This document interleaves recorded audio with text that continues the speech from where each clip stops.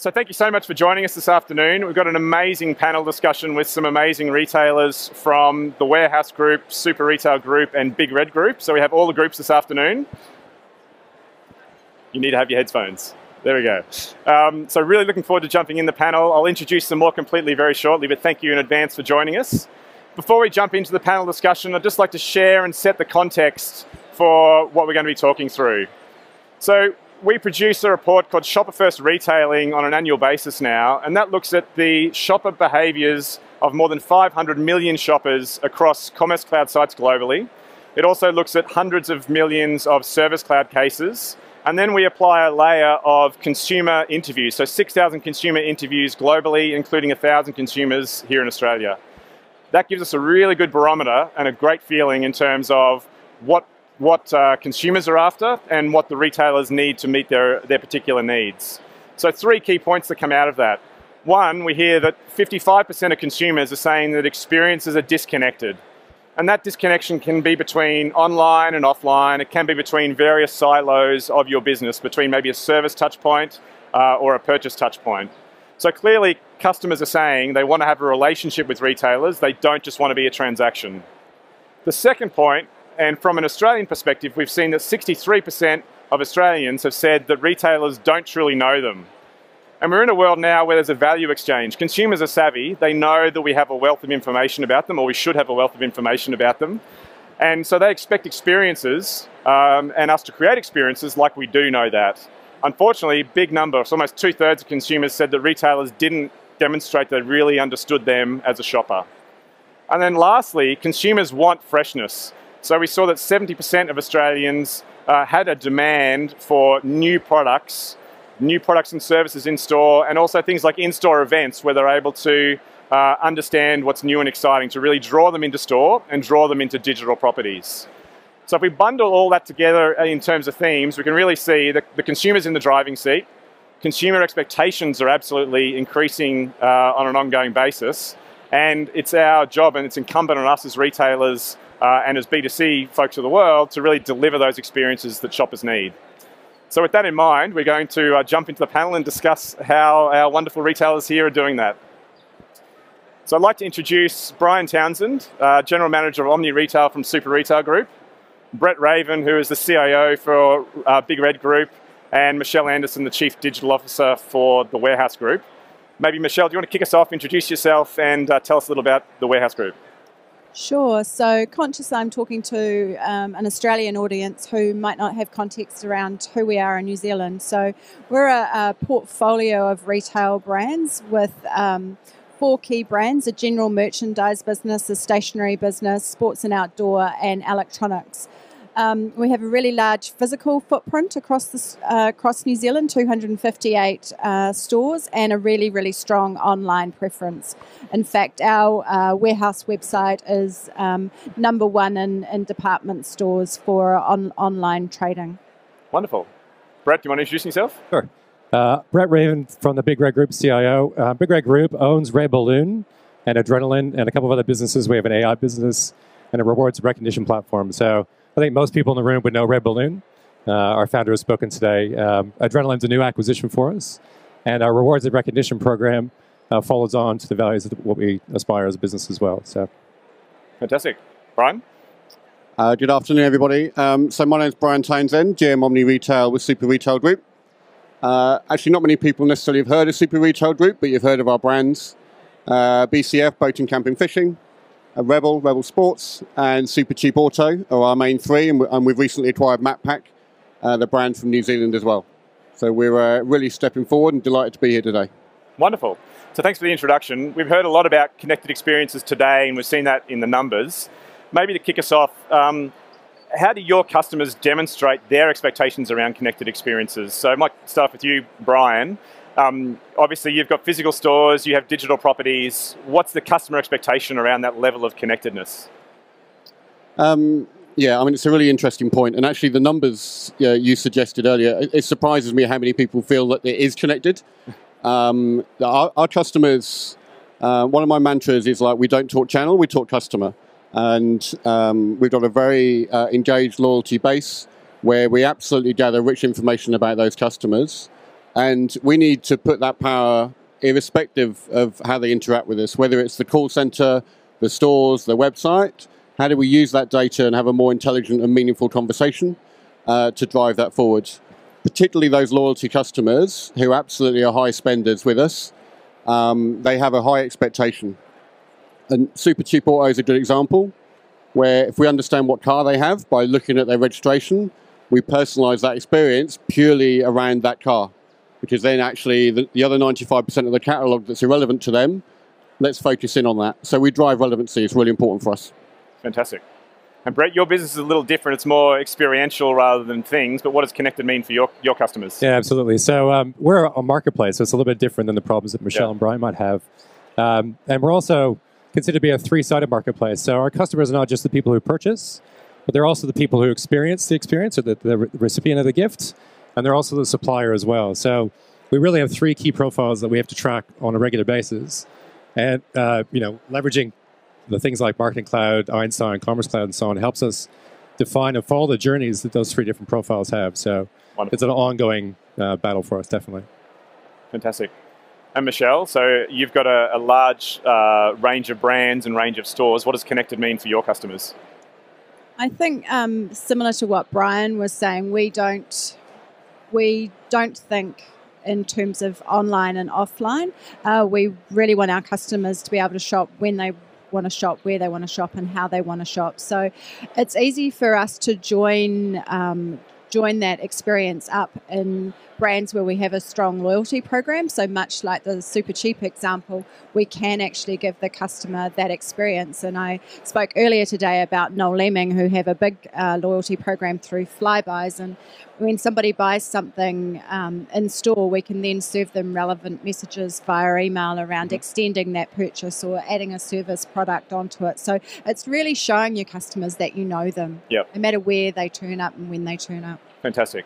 And I think it sounds like that's certainly the trend, and that's the important bit around that relationship. Knowing your product range, though, are there some elements that are transactional? If I want to go into the warehouse store for a relatively low value price point, is there still an opportunity to connect with that shopper? Absolutely, because even, let's take mums, for example. Mums are a really important segment to our warehouse brand. Yep. And lots of the purchases that you make as a new parent are transactional. You need nappies, you need wipes, you need the things to raise your child. And so showing that mum that you know them, reminding them that it's time to purchase new nappies, putting right offers in front of them, growing with that child through the life stages, takes that transactional experience and turns it into a really positive brand and customer experience. Fantastic. Great. I know, Brian, a lot of your business is focused on building passion within consumers, right? And I understand the aspect around, say, fishing or camping, and maybe it's a personal thing, but maybe there's less passion in an automotive sense, at least around transactional items. So if it's a lower value transactional purchase in Super Cheap Auto, for example, how do you build up that relationship from a customer point of view? Absolutely right around the passion part. It's core to our business and organisation. And one of our mantras is helping the individual catch the fish. It's not just selling them the rod. It's getting that outcome.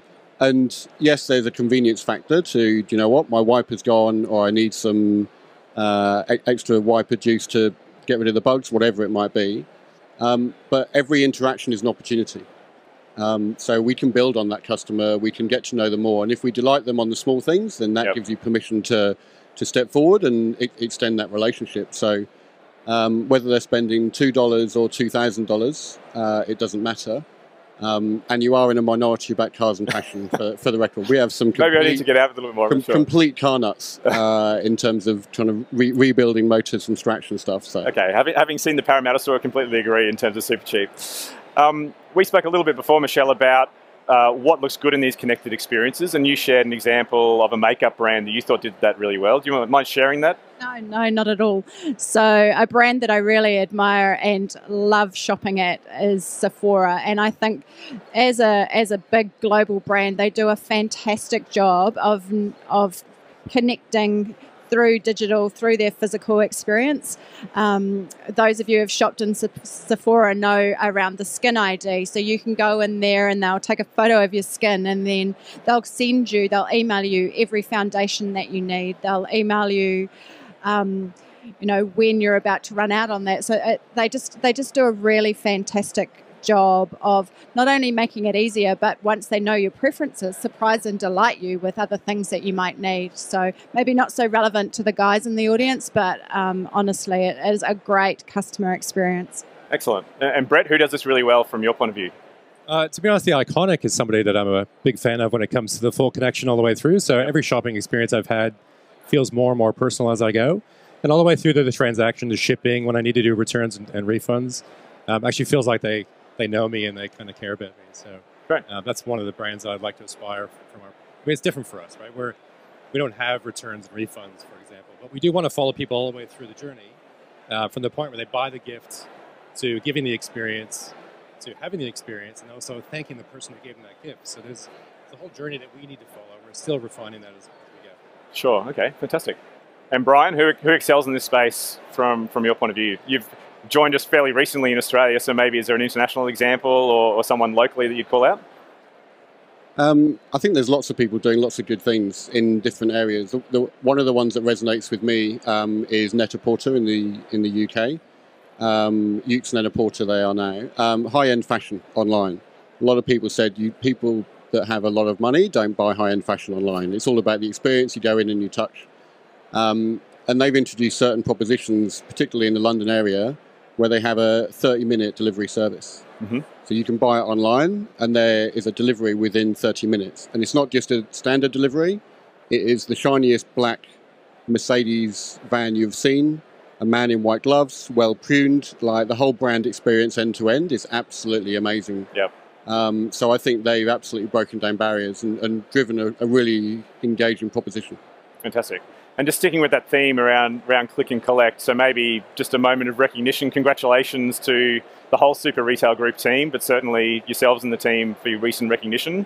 So for those unaware, Super Cheap Auto recently won an Omni Retailing Award inside retail, and Rebel won Best Customer Experience as well. So great recognition for the group. And also congratulations on your recent results. So fantastic work there. Yeah, thank you. We've got some momentum. We've still got lots to do, but it's great to be recognised. Lovely. And I think you've been quoted publicly talking about the transformation that you're on towards that, and certainly saying that technology is a component, but there's also a business change and a cultural change and an organisational change that goes with that. Do you mind sharing how you've approached that with your Group Omni team and how you do it overall? Sure. So particularly with cloud-based solutions and so forth, technology is getting easier and easier, right? It's not about that. It's very much around how are we going to create the environment, the culture, the DNA to drive the outcome that we're trying to achieve. Mm-hmm. And particularly within Super Retail Group, historically we've almost been a house of brands, with all of the brands working in their own way, with their own processes, their own people. The level of expertise varied greatly across the organisation. And one of the things that we did through the project of implementing Commerce Cloud was we created what I call the Go team, Group Omni. And that's very much around creating a centre of excellence that drives standards across the whole organisation in terms of that Omni retail piece. So we're really stepping forward. It enables us all to also have deep expertise and specialisms, whereas historically somebody kind of had 10% of this, 15% of that, 20%, and there was generalists. We're now investing heavily to create specialists. Mm-hmm. We're therefore giving people career paths, and everyone is flourishing as a result. The balance that we've now got is actually that everyone is suddenly attracted to working within the group, and the brands are going, hey, stop nicking all the decent people. But we'll work that through. It also creates some interesting cultural challenges around KPIs. So actually conversion rate. Who's responsible for conversion rate? There are so many factors that impact conversion. Yep. So actually we all need to be comfortable that there isn't necessarily one single person that's responsible for it. Are we all moving in the right direction, all doing the right things and all driving it? So there's been significant cultural change with it. As with always, some people embrace it straight away, some people are a little bit resistant. You've got to support those people. But I think we're kind of out the other side of that change and we're really kicking on. Fantastic. Great to hear. Maybe the same question for you, Michelle. I know you've got a similar business in terms of a house of brands to a certain extent. How do you approach that organisational design and getting the KPIs and alignment correct? So we are a matrix organisation and recently created our marketing centre of excellence probably about 12 months ago. So what we have is our brand teams aligned to the 4 retail brands, which previous to that actually ran independently. We've brought them all into the COE and we have set up platform teams to support them. So a team that works on customer lifecycle marketing and DMP, a media team, an e-commerce team. So what that means is that these people are becoming deep functional experts working across a suite of brands, and actually we've seen our pace of delivery accelerate because of that, and we've shared learnings across. So it's proving to be quite a successful model and great for team engagement. They love it. And I think that's really key in terms of sharing that knowledge and that test and learn approach among the brands. How do you tactically do that? Is that insight sharing sessions? Is it workshops? Is it everyone looking at the same KPIs? Is it? So we've got a marketing COE strategy and a set of goals, and those goals are aligned across all of our brands and our teams. So there's really good visibility of what each area is driving for. The targets might be different within the brands depending on where they are at the journey. So we know the 12 things we want to measure and understand, and then it's just every quarter, every month, how are we moving the dial to deliver that? Brilliant. And maybe, Brian, in terms of focus from that arrangement, does that help, or how does that help you to focus on areas you should be focusing on, or versus things you shouldn't be doing at all from a group and then an individual brand point of view? Yeah, it creates an interesting dynamic because obviously being all of the brands on one platform, we've kind of had a mantra of we have a single roadmap and single prioritization, and actually we want to develop things once and utilize them across the platform. It makes sense, right? But there are nuances that we need to cater for as well. So Super Cheap Auto will have some very unique requirements that aren't relevant to the other brands and so forth. So we need to strike the balance of where we invest our time and our effort. Ruthless prioritization is ongoing. So actually we've got a framework, very transparent, that all of the brands can see of how we prioritize our backlog. And we have regular sessions where we engage with that. And we've transitioned from big project delivery to an agile model, working with our partners Ambelique, to continually improve the platform, and that transparency of the backlog is critical. Right. New ideas come up, absolutely. Put it through the process. Where does it sit? Yeah, fantastic. And you mentioned before about aligning or thinking customer rather than channel. So how has that changed your KPI focus, say, between a traditional marketing and e-com or retail and e-com perspective? How are you all looking and measuring customer success?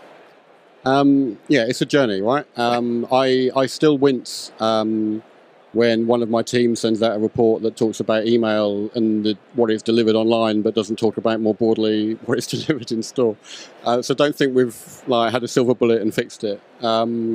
But absolutely, we're joining the teams together to work on problems. And part of the change with the Go team and other broader activity across the organisation is to work with value streams, as we call them now. So breaking down internal silos, different members of the teams come together to work on specific problems. We don't care where you sit in the organisation. If you've got the right intellect, the right attitude, you're part of that team to help solve the problem. Got it. And again, that's been a cultural challenge as well. Again, some people have embraced it and loved it, others haven't. But we're delivering key outcomes now at a much faster rate. So it helps bring others on board. I might hit you up for some advice on that, because that's a journey we're going through, is transforming the business to make sure that we cover off all the needs of the business, the requirements of the business in its silos. We have 4 businesses in the group. We'd love to learn more from, sorry, I didn't mean to jump in. That's good. I'd love to learn more from the processes you've established now, especially as an agile company, right? Yeah, happy to share, absolutely. Thank you. Sorry. Perfect. So maybe just to segue to you, Brett, you're feeling left out clearly, so that's okay.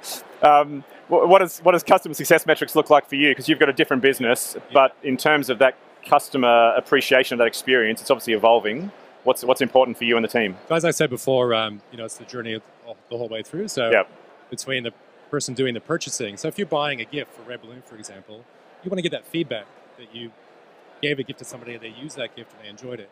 So that's a channel problem that we're trying to work on right now, because it's a bit difficult sometimes. If I give you a gift, I don't know if you've used it, so I don't know the voucher's been established yet. So there's a there's a communication channel that we're trying to bridge the gap of now, which will be huge for us, I think.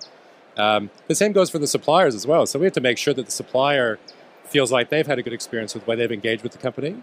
And we also can get feedback in the future from the supplier as far as how the customer experience was. So there's a whole chain of events that we're still working on. It's still a challenge for us. But in the meantime, we spend a lot of time listening to our customer. We have people, including Naomi, who she mentioned earlier, sits down on the phone and listens into some of the phone calls. Yeah, brilliant.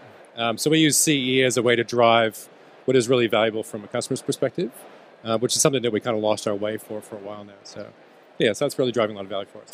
Fantastic. I think it's so important to have execs in the whole business involved through that process to make sure they're hearing firsthand.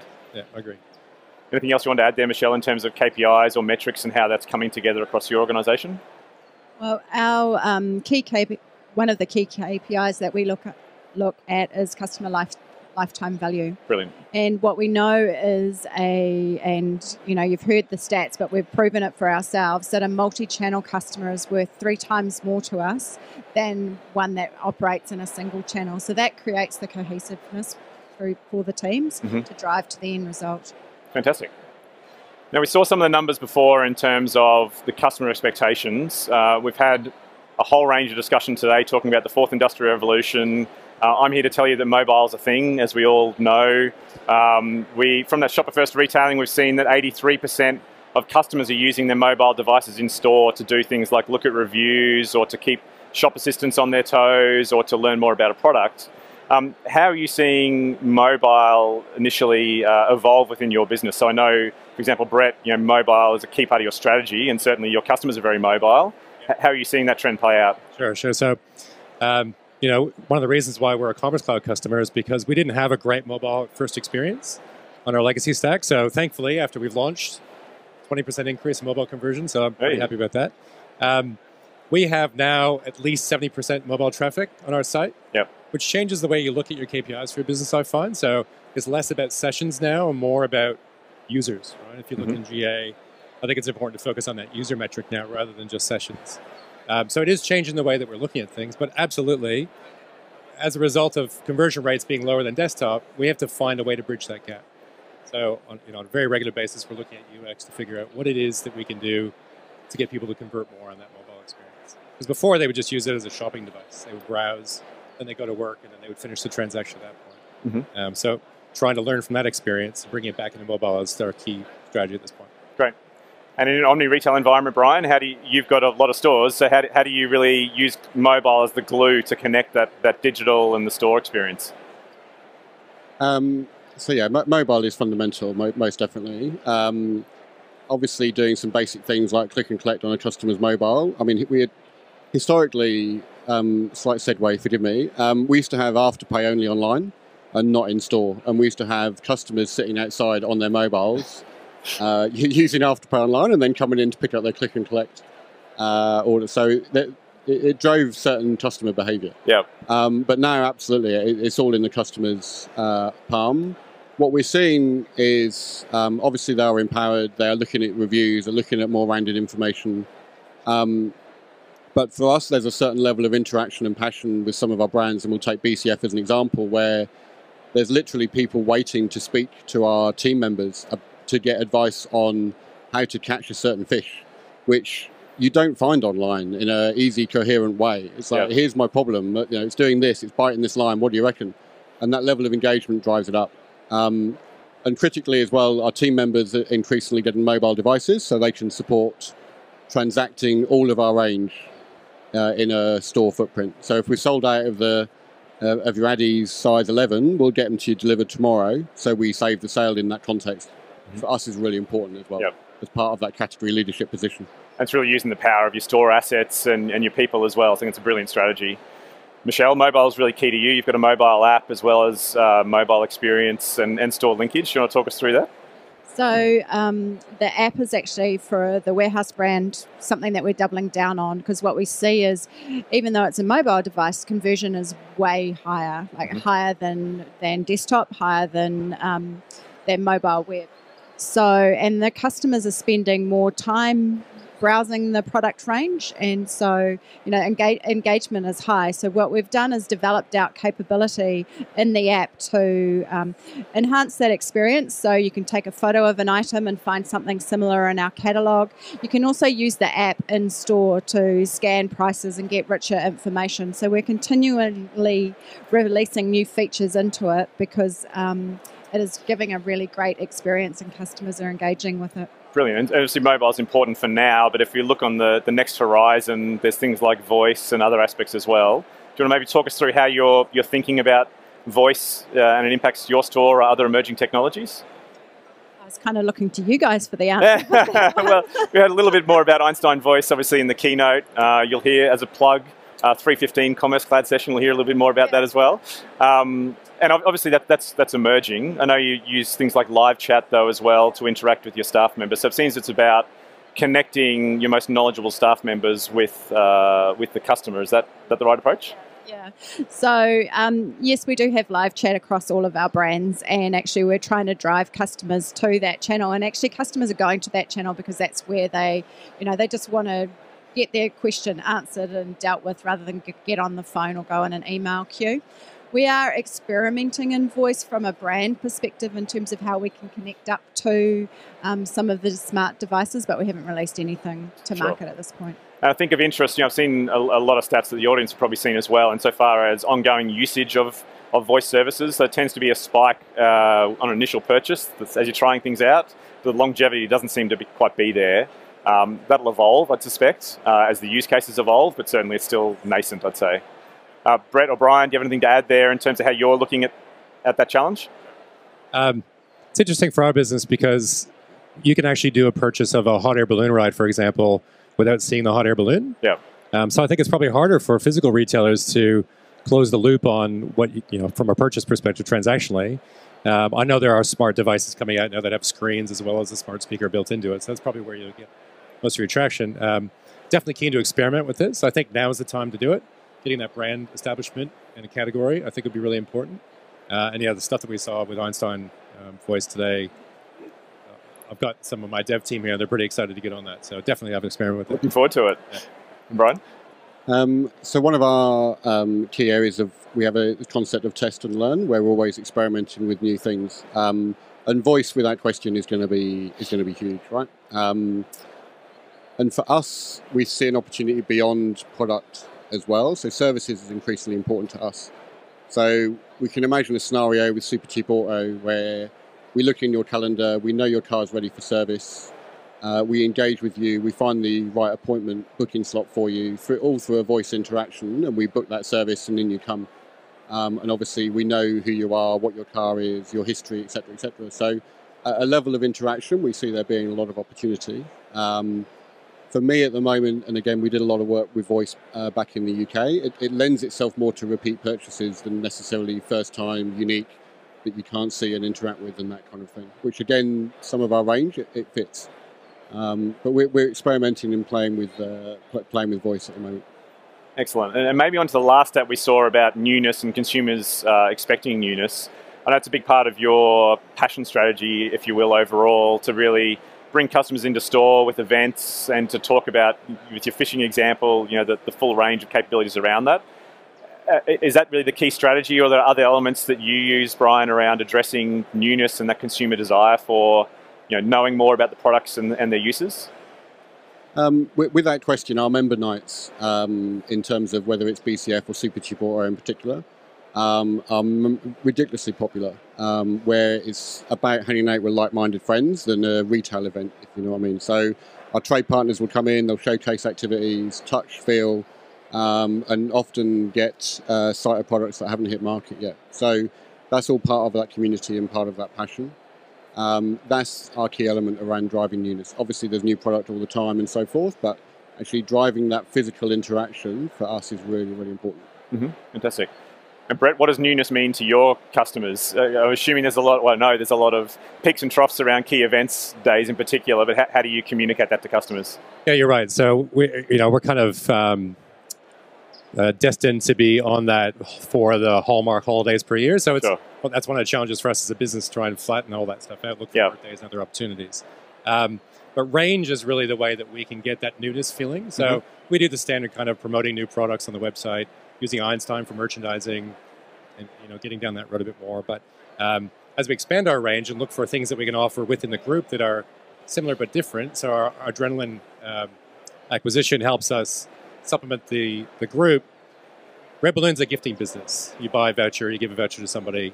Adrenaline's more about booking, so you can go do something now. A very different kind of asset base. So as the group expands, we look for more complementary brands so we can offer more to the same audience. Fantastic. And Michelle, your brands are quite diverse in terms of product range. So you've got everything from fashion to consumer electronics to bikes.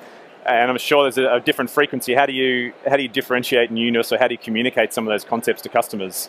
Is the expectation the same if I'm buying a shirt as opposed to a $3,000 TV? No, it's probably a bit different. So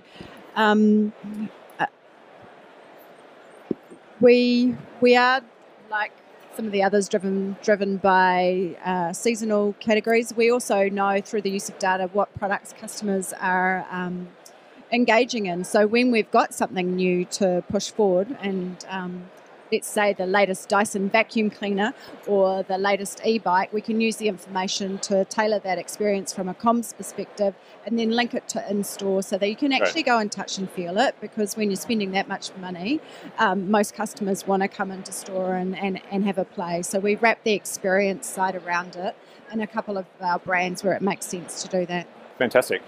I can't see the screen, but I have a time check from the back. We're out of time. So fantastic. Thank you so much for the panel. Before we do go, I have two quick plugs actually. So 3:15, we're on in Breakout C for Commerce. So to come learn all about commerce, highly recommend you come along there. Brett will be joining us and sharing a little bit more about the Red Balloon story, so very worthwhile. The other thing is Connections in Chicago. So we have Connections happening in June in Chicago. It's our premier global event for commerce, marketing and service. So highly recommend you get along to that. Thank you again to the panel. Really appreciate your insights and your time today. So thank you so much. Thanks, JJ.